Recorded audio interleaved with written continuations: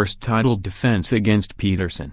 New York, App. Errol Spence Jr.'s last fight would be the career highlight for many boxers.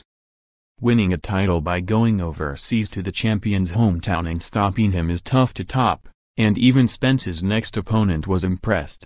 But one belt is far short of what Spence has planned in boxing. I have a lot more great fights and a lot more great opportunities and unification fights and things like that I have to do, Spence said. Some of those won't come yet. So in the meantime Spence will make the first defense of his IBF welterweight title when he faces Lamont Peterson on Saturday night in Brooklyn's Barclays Center. Spence, 22-0, 19-0 KOs, won the title last May when he stopped Kell Brook in the 11th round of their match in Sheffield, England. Brook had never been beaten in the 147-pound division, losing only when he moved up 2 weight classes to challenge undefeated middleweight champion Gennady Golovkin. But Spence knocked him down in the 10th round of his defining performance.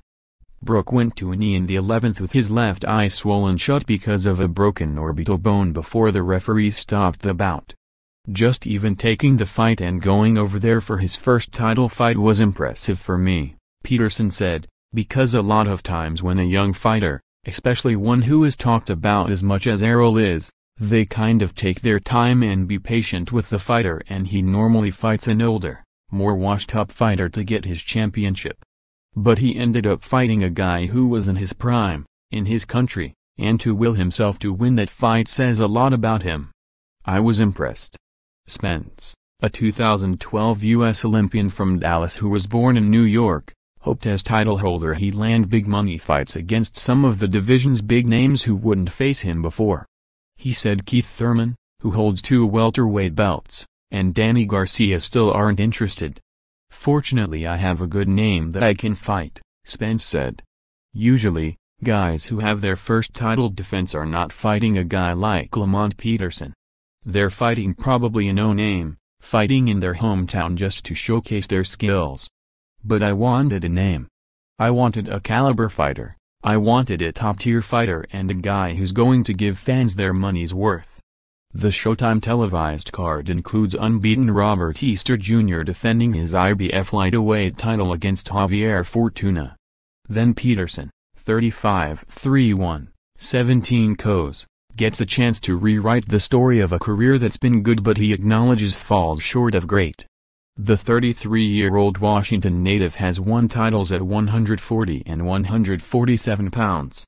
But he was narrowly beaten by Garcia and lost to Timothy Bradley, probably the top fighters on his resume, and in the late stages of his career is candid about his legacy as he considers his hopes of reaching boxing's Hall of Fame.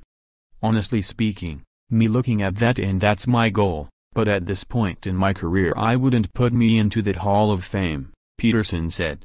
But with a win over a guy like Errol Spence and if everyone decides to actually fight each other at welterweight, if I can make it through all those names, I put myself there. So that's why I signed up for these fights and that's my goal. The 27-year-old Spence will be there if he goes on to win the fights he seeks.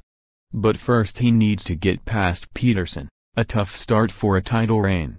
Anybody who thinks that Errol Spence can look past Lamont Peterson doesn't know Lamont Peterson and hasn't paid attention to this man's whole career, promoter Ludi Bella said.